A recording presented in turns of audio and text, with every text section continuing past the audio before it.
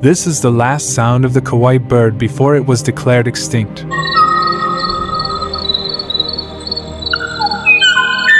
Scientists estimated that this song was meant to attract female birds, but unfortunately, no females responded because it was the last surviving Kauai bird.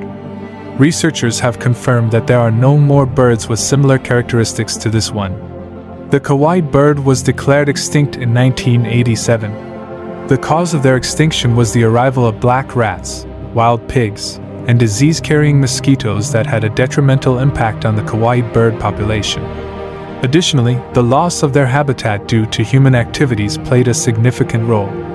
The Kauai bird was an endemic species once found on the island of Kauai, Hawaii.